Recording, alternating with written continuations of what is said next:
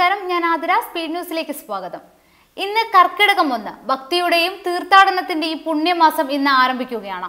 വേദങ്ങളിലും വേദാംഗങ്ങളിലും കർക്കിടക മാസത്തിന്റെ പ്രാധാന്യത്തെക്കുറിച്ച് പ്രതിപാദിക്കുന്നുണ്ട്. ദുർഘടം നിറഞ്ഞ മാസം എന്ന് വിളിക്കുമെങ്കിലും കർക്കിടകം പുണ്യമാസമാണ്. കള്ളക്കർക്കിടകത്തിന്റെ കഷ്ടപ്പാടുകൾ ഭക്തിയുടെ നിറവിൽ മറികടക്കാനാണ് രാമായണ പാരായണം. കേരളത്തിലെ വീടുകളിലും ക്ഷേത്രങ്ങളിലും ഒരു മാസക്കാലം അധ്യാത്മ രാമായണം മുഴങ്ങും. കർക്കിടകം പിറക്കും മുമ്പേ വീടും പരിസരവും ശുദ്ധീകരിച്ച് ചേട്ട ഭഗവതിയെ പുറത്താക്കി ശ്രീ ഭഗവതിയെ സ്വാഗതം ചെയ്യുന്നതോടെയാണ് രാമായണ മാസാരംഭത്തിന് തുടക്കമാകുന്നത്. കാലവർഷക്കെടുതിയിൽ സംസ്ഥാനത്ത് കനത്ത നഷ്ടം. വെള്ളിയാഴ്ച വരെ മഴ തുടരുമെന്ന് കാലാവസ്ഥാ കേന്ദ്രം വിശദമാക്കുന്നു. ഒഡീഷ തീരത്ത് ബംഗാൾ ഉൾക്കടലിൽ രൂപം പ്രാപിച്ച ന്യൂനമർദ്ദത്തെ തുടർന്നുണ്ടായ പടിഞ്ഞാറൻ കാറ്റാണ് കേരളത്തിലെ ശക്തമായ മഴയ്ക്ക് കാരണമായത്. ശക്തമായ കാറ്റിനും കടൽക്ഷോഭത്തിനും സാധ്യതയുള്ളതിനാൽ മത്സ്യത്തൊഴിലാളികൾ കടലിൽ പോകരുതെന്ന മുന്നറിയിപ്പുണ്ട്. ന്യൂനമർദ്ദവും അന്തരീക്ഷ ചുഴിയും ഒന്നിച്ചെത്തിയതോടെ സംസ്ഥാനം നേരിട്ടത് കടുത്ത മഴക്കെടുതികളാണ്. ഇന്ന് കനത്ത മഴയ്ക്ക് നേരിയ ശമനമുണ്ടാവുമെങ്കിലും ന്യൂനമർദ്ദം വീണ്ടും എത്തുമെന്നാണ് കാലാവസ്ഥാ നിരീക്ഷകർ വിശദമാക്കുന്നത്.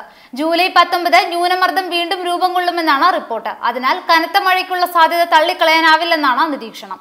കനത്ത മഴയിൽ സംസ്ഥാനത്തിന്റെ വിവിധ ഭാഗങ്ങളിൽ 12 ജീവനാണ് പൊലിഞ്ഞത്.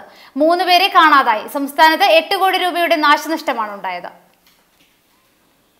നിപ്പ വൈറസ് ബാധയുള്ളവരെ ചികിത്സിക്കുന്നതിനിടയിൽ മരിച്ച പേരാമ്പ്ര താലൂക്ക് ആശുപത്രിയിലെ താൽക്കാലിക നഴ്സ് ലിനിയുടെ ഭർത്താവിന് സർക്കാർ ജോലി നൽകി. കോഴിക്കോട് DMO ഓഫീസിൽ LD ക്ലർക്കായാണ് നിയമനം. ഇത് സംബന്ധിച്ച് സർക്കാർ ഉത്തരവ് പുറത്തിറങ്ങി. നേരത്തെ ലോകാരോഗ്യ സംഘടന ലിനിക്ക് ആദരമർപ്പിച്ചിരുന്നു. നിപ്പ ബാധിച്ച് ചികിത്സ തേടിയവരെ പരിചരിക്കുന്നതിനിടയിലാണ് ലിനിക്കും നിപ്പ സ്ഥിരീകരിച്ചത്.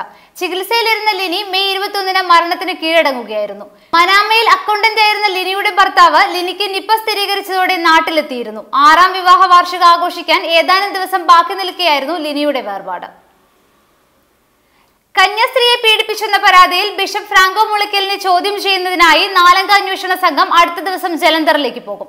വൈക്കം DYSP K സുഭാഷിന്റെ നേതൃത്വത്തിൽ വനിതാ സിവിൽ പോലീസ് ഓഫീസർമാർ അടക്കമുള്ള സംഘമാണ് പോകുന്നത്. ജില്ലാ പോലീസ് മേധാവി ഹരിശങ്കർ, സംസ്ഥാന പോലീസ് മേധാവി ലോക്നാഥ് ബെഹ്റയെ തിരുവനന്തപുരത്ത് പോലീസ് ആസ്ഥാനത്തെത്തി കണ്ട് അന്വേഷണം സംബന്ധിച്ച് ചർച്ച നടത്തി.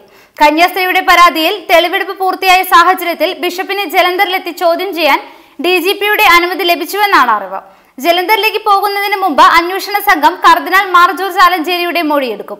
കഴിഞ്ഞ ദിവസം മൊഴിയെടുക്കാൻ ആലോചിച്ചിരുന്നെങ്കിലും കർദിനാൾ തമിഴ്നാട്ടിലായത് മൂലം മാറ്റിവെക്കുകയായിരുന്നെന്ന് DYSP പറഞ്ഞു. സ്പീഡ് ന്യൂസ് ഇവിടെ പൂർണ്ണമാകുന്നു. കൂടുതൽ വാർത്തകൾ കാണാം വരും മണിക്കൂറിൽ.